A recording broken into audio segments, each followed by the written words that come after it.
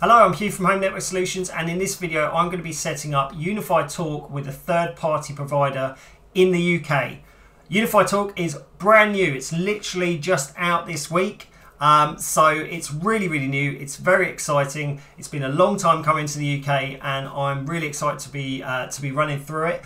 If you want this service and you are in the UK, you can speak to us and we can set this up for you. You can be anywhere in the UK and we can get this service running for you. So if this is something that interests you, then get in touch, email address below, and ask us about this service. We can get it set up for you. Couple of constraints about this service. You cannot have Unifi Talk without a Unifi console. You must have a console, and by that I mean something like a Dream Machine Pro, Dream Machine Pro SE, which is what I'm using here, a Dream Router, Dream Wall, any of those consoles. You can't just run this from software like you can Unifi Network. You have to actually have a console. So that is a constraint about it before we go any further. Okay, so I'm going to get into the phones and we'll just talk about the products and the services available, and then I'll sort of talk about some of the features, and then finally we'll get into the setup. So if you want to skip to setup, please do, but let's get on with looking at the phones. So we've got the two phones here. We've got the Phone Touch Max, which is the one that I just showed you there. That's the one I've got now. Obviously that comes in white and black. And then we've got the Phone Touch. As far as I can tell, I've not seen the Phone Touch actually, but I'm pretty sure these are just exactly the same. They've just got different size screens, and obviously the orientation of the screen is different. But other than that, they're exactly the same. They are not just VoIP phones. They can also access things like Unifi Protect, Unifi Access, and that's brilliant because it means that you can view your cameras literally on the little screen on the phone itself. Also, with Access, you can let people in using the desk phone, which is brilliant because you just got your VoIP phone there, and then you can pick it up to let people into the building, which I think is absolutely amazing. It's got a little camera on it as well. It's brilliant. So I really like the phones. There's also this converter here that's coming soon. I think that's actually available in the US, but it's coming soon in the UK. And basically what that means is if you've got an old phone, you can just plug it into the adapter and then use that as a VoIP phone or as a Unifi VoIP phone. What you'll notice from this lineup is there's a cordless phone missing. There is no cordless phone at all, which is a little bit disappointing really, because people do like cordless phones, but you can use third-party phones with Unifi Talk. So if you want to use, say, like a Yealink cordless phone or something like that, you can use that with Unifi Talk. Obviously, you're not going to have the same features. You're not going to be able to do door entry and things like that, but you still be able to use it as a phone. Something that I will mention now is you cannot use soft phones with Unifi Talk. And by that, I mean there is no Unifi Talk app. There's no ability to use VoIP phones on your mobile phone. There's no ability to do that at all. It's not possible. So if you want to use your VoIP phone on your mobile, like when you're out and about and stuff, this isn't a service for you. It just doesn't work at the moment. People are crying out for an app for this, and there isn't one yet. So I don't know if there's one in the pipeline, but people are really desperate to see that. So hopefully we'll see something soon. You can't even do it if you teleport in. It just doesn't work at all. So that's a little constraint of that. So I'll just explain how the Unifi Talk service works. So there's two ways of doing it. So if I click on this Phone Touch Max here. Okay, so obviously we've got the white one here, and that like 7-inch display, Bluetooth, etc. And then if you scroll down the bottom here, you can see the two options. So you've got subscription locked, subscription unlocked. And basically what that means is if you buy a subscription locked phone, you buy the Unifi Talk service with it. So they've got their own VoIP service, and you can just literally buy the phone. The phone is quite a bit cheaper, so it's $118.80 including VAT. And then if you buy it unlocked, it's $286.80. So what's that? Yeah, quite a bit of difference in price there. 160 quid difference in price. So there is a bit of a difference. Obviously, Unifi want you to use their VoIP service. Personally, and I am biased because we do offer VoIP services, and as I've said, if you want this service, you can contact us and we can get you set up. Personally, I would use a third-party provider. Now, my reason for that is around customer service. I really like Unifi, they're great, but their customer service is not great. And if you've got problems with your VoIP, I think that they're going to be a little bit slow to respond. Just based on my experience with dealing with Unifi or Ubiquiti, is they're a little bit slow to respond. It's all email-based, chat-based. You can't just call someone up and find out what the issue is and get it resolved.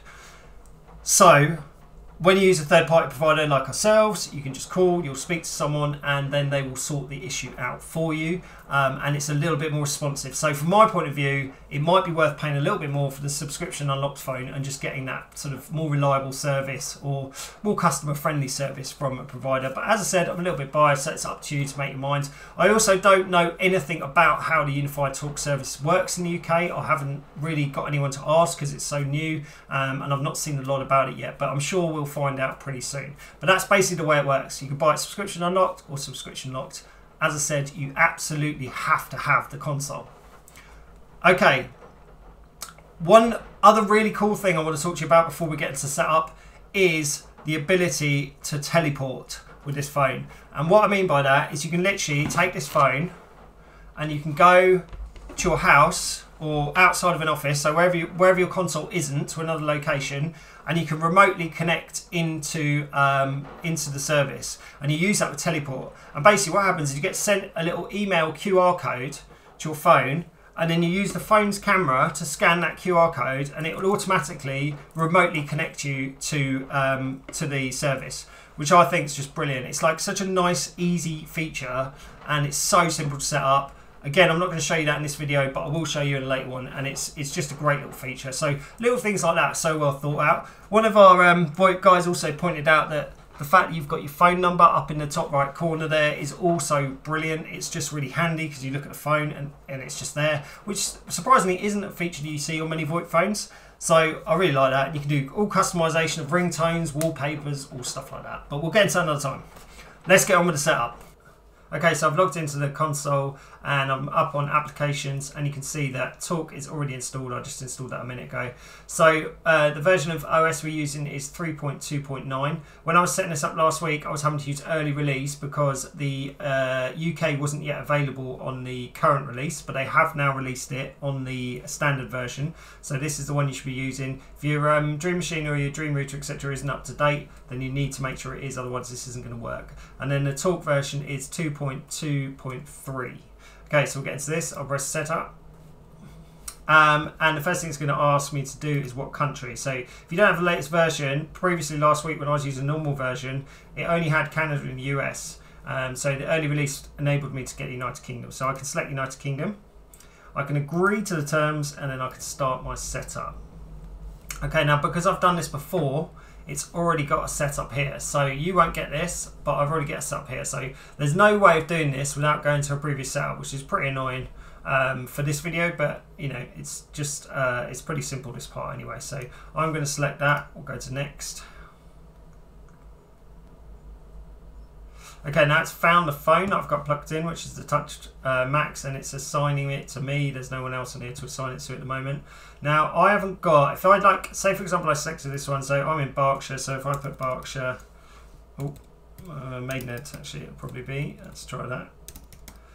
So if I'm in Maidenhead, that's my area code, but if I said next, because I haven't got a Unifi Talk subscription, it wants me to sign up to that. That's what that is.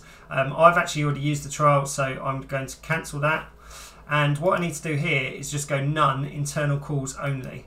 If you do select an area code, then it's going to try and set you up on the Unifi VoIP system, but we're trying to do this on third party, so I'm just going to say none, internal calls only, and then we'll sort that out later. So now I'll go to next. It wants your emergency contact information, and this is basically just so that the emergency services know where to find you in the event of a 999 call. And it will ask you that. I've already input mine, so that's why that's already there. Okay, so now it's setting it all up. Okay, so the first thing we need to do is we need to set up the third-party SIP provider. So we go down here to settings. It's going to again ask me about this subscription, and I'm going to cancel that. And then we're going to go down to system, and then where it says third-party SIP settings and SIP providers, we're going to add one down here. Okay, so the first thing you need to do is give it a name. So I'm just going to call it Home Network Solutions Berkshire SIP. And then we need to add some custom fields. Now these custom fields are going to be the kind of details that come from your VoIP provider. So they might differ slightly depending on who your VoIP provider is, but your VoIP provider should pretty easily be able to provide all the information of the stuff you're asking for. So we need to add those fields, and then we add the information to those fields afterwards. You'll see what I mean in a minute. So the first one we're going to add for me is proxy.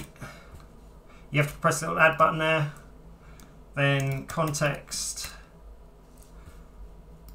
then we're going to add password, then we're going to add register, then we're going to add username, from user, from domain, expire seconds, NAT options, ping, then we've got caller underscore ID underscore in underscore from. And that is all I need in here. So once you've added them all, you can just press done down here, and you can see now it's added a field, so I can actually put that information in. So this information is private, so I can't show you all this information, and it's going to be different depending on who your SIP provider is, and you know, your account details and stuff like that. Obviously your password and things are going to be specific to you. So I'll type these in. Once I've done all that, we can carry on.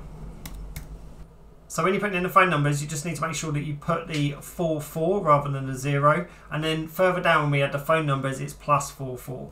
So, right, we'll scroll down. We don't actually need to put in the selected, we don't need to put in our destination countries. We can leave that.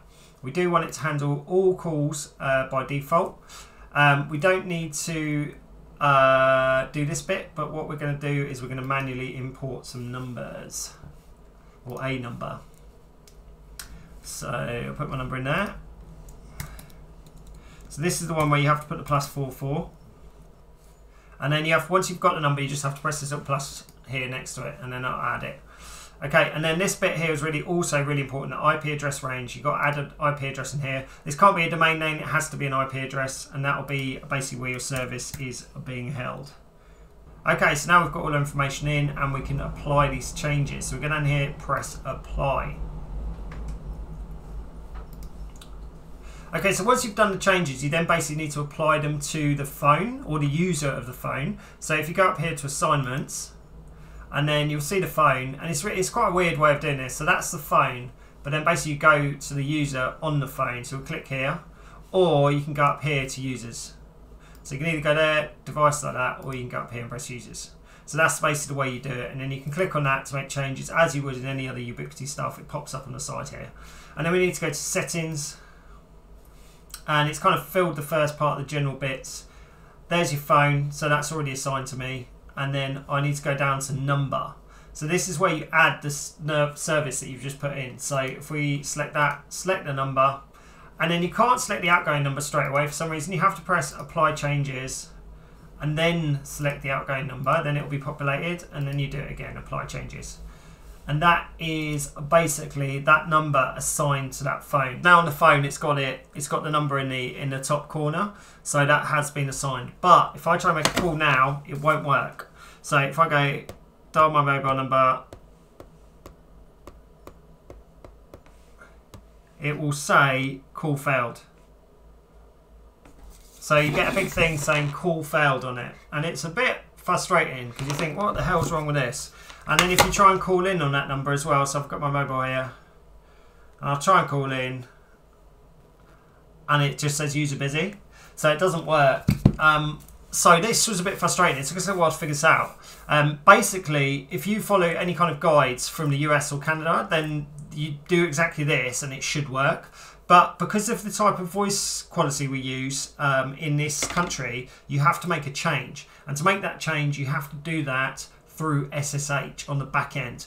Now, I assume, I'm not 100% sure, but I assume that they will eventually change this for the UK, because it's pretty standard in the UK. We use a different system to the US. It's just the way it is. So I don't know if they're going to change this in the future, but at the moment you have to SSH in. So I'll show you how to do that. It's not difficult at all, but it is something you have to do. And after you've done it, you then have to reboot the Dream Machine, which is a bit of a pain.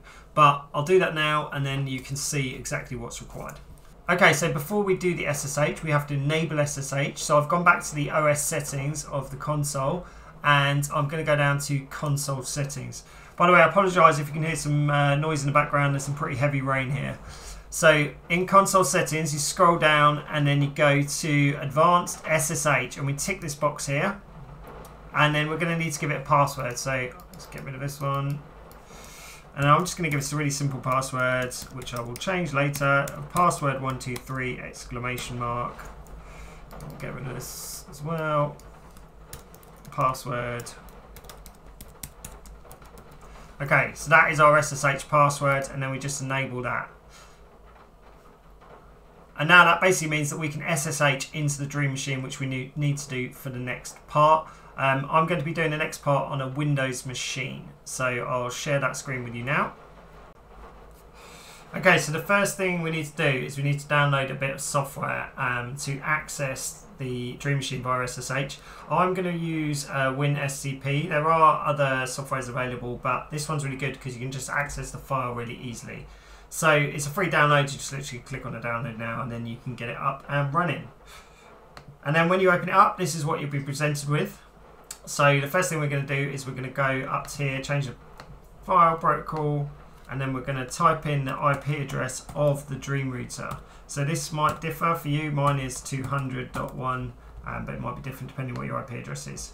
Support number is 22, you can leave that. And then the username is root. And the password is the password we just created. So password 123 exclamation mark, exclamation mark. I'm not going to save that, I'm just going to log in. Add that, and then we're in. Okay, so the first thing we're going to do is click on this bit over here on the side, and then that will open up the menu, and we're going to go to users, then we're going to go to share, then we're going to find Unifi Talk down here, click on that, go to app, and then this is what we're looking for, this server.js here. So we'll double click on that, and that's going to bring up a whole load of scary looking code. And basically what we're going to do is we're going to change some stuff. So we're going to find and replace. And we're going to change that from PCMU to PCMA. Right. And then we're going to go replace all. So you click on that, and you should get 6 replacements. And then you can press OK. And then up in the corner here, you can press save. And that is it. That's all you have to do from an SSH point of view. So we'll come out of that, and we'll start the next stage, which is rebooting the Dream Machine. Okay, so now we've done the SSH, we just need to reboot the Dream Machine. So we can just do that in console settings and literally just press restart here. And that's going to take a few minutes, so I'll join you again once that's done. Okay, so the Dream Machine is now rebooted, and we are ready to test it out. So I can see the phone numbers on the top corner of my screen here, and I'm just going to call the phone initially, and then I'll call my mobile out. So we'll just try it on. So get my mobile, put on the number, and then we hear it ringing. So that's the phone ringing now. So that's great news. And now we'll try it the other way. Let's go here and press this one. You can hear it ringing, and my phone is ringing. So that is great news. It is all working. Okay, so the SSH bit is really key there. Like without that, the phone just wouldn't work. The call would just failed. As soon as we updated that, rebooted a Dream Machine, it all started working again. So if you're getting frustrated, then that is probably going to be the key. Thank you very much for watching the video. Please do subscribe to the channel, and I'll see you next time.